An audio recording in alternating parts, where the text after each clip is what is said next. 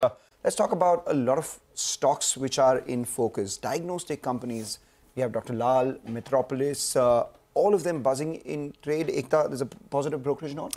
Well, yes, there is a positive brokerage note which is coming from Kotak on Dr. Lal's, where they've double upgraded Dr. Lal's from sell to add.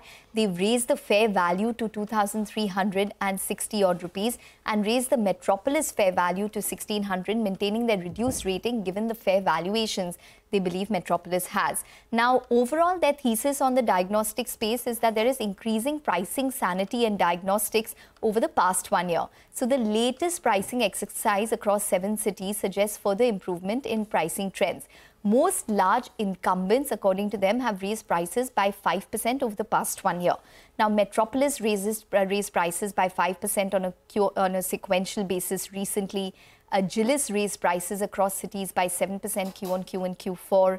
Pricing for Dr. Lal's, Thyrocare, Vijaya has remained the same largely. But like I mentioned, most of them have already taken price hikes over the past 1 year.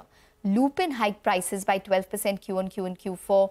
Aster DM, MedPlus tweaked pricing in Hyderabad by 1 to 3%. Apollo has not taken any significant pricing action according to Kotak in FY24, but this is after raising prices by 2x earlier in the early part of FY24. So that's where the entire pricing scenario stands, which seems to be much better than earlier.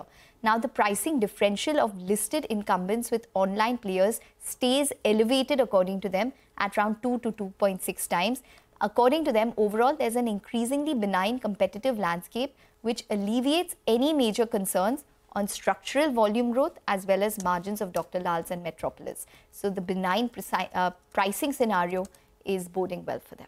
All right, benign pricing scenario, less competition is something, or less competitive intensity is something that's doing well for them. But